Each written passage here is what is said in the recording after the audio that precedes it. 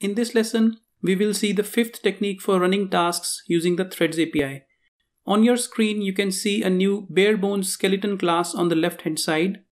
I have also opened the fourth technique class on the right hand side, again for comparison's sakes.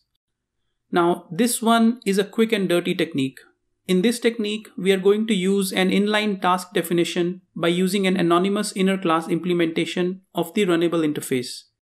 We will provide this definition to a thread object and then invoke the start method on that thread object. So first of all, we are going to create an anonymous implementation of the runnable interface.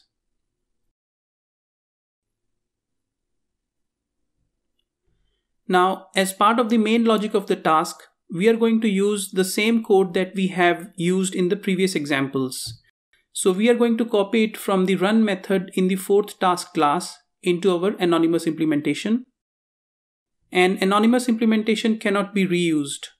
It is going to create a single object of the implemented class only, so there is no need for the task identity here.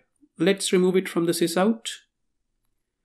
Now, to start the thread, we can call the start method directly on the thread instance in the same statement itself, like this. The class is ready. Let's run it now. Nothing special about this output. We spawned only a single thread here. The main thread starts a child thread and then ends. The child thread then gets the CPU and goes on to carry out its job. And after completing its job, it ends. So in the fifth technique, as opposed to creating a separate reusable task, we have provided an inline task to the thread object and started it there itself. Having said that, no one is stopping us from capturing the thread reference here if we want.